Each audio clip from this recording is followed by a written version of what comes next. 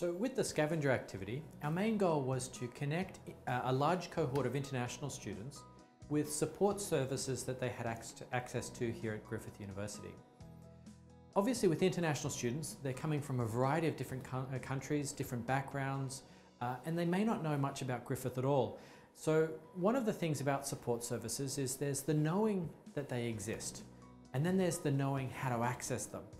And one of the problems we encountered was students might hear about support services, but at their point of need, they didn't know how to actually connect or access those services, even if they'd heard about them. So we designed the scavenger activity to support an in-class assessment piece called the University Service Reflection Task. All the students had to choose a university service that would benefit them to attend that service and write a reflection on it.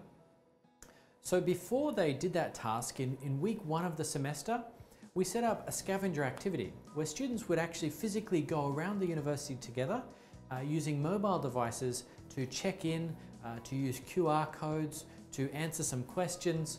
And basically the purpose of this was that they would know the physical location of different services and also how to check in.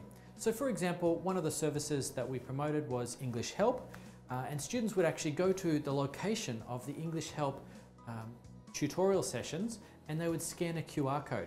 And that QR code opened up the online booking service for English Help.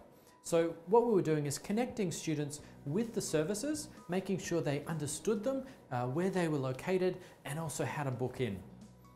One of the things about international students is sometimes that process of word of mouth can be very important, but it's not a substitute for actually physically going somewhere and knowing the process of checking in. So through the scavenger app, we really wanted to promote genuine engagement with student services by students. We wanted them to know where they were located, how to access them, but at the same time, we also wanted to build a sense of cohort experience where students were connecting with each other, building relationships right from the beginning of the course in week 1. So using the scavenger app, we actually assigned students into groups and they went together. And so they were building personal relationships, they were talking to students they may not have ever met before, and building those kind of core relationships which were important for the course and important for their student life here at Griffith. So the scavenger app actually fulfilled a number of different goals that we had around learning and teaching, but particularly connecting students to support services.